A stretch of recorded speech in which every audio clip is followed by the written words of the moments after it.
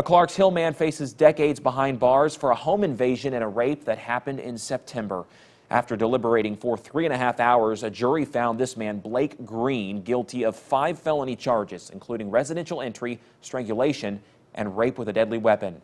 The victim says she was woken up around 2 a.m. on September 12th to a man pointing a gun at her.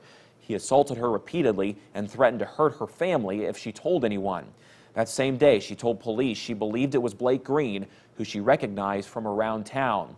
DNA evidence also returned a match to Green. His sentencing is set for June 21st, when he faces 20 to 58 years in prison. It's 6:05.